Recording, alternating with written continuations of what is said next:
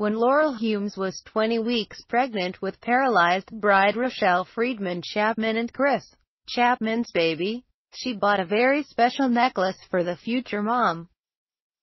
The chime necklace, which is also known as a harmony ball, has been worn for centuries by pregnant women and is supposed to soothe the unborn baby.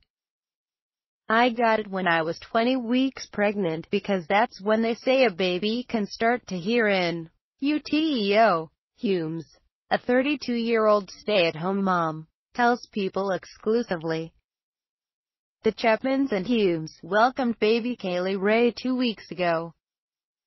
The necklace makes a soft sound like a wind chime. Humes gave Rachelle the necklace at the hospital shortly after giving birth. I wanted her to have something sentimental that the baby heard when I had her and that she now can continue to hear, she says. Rachelle says she was touched by the gift.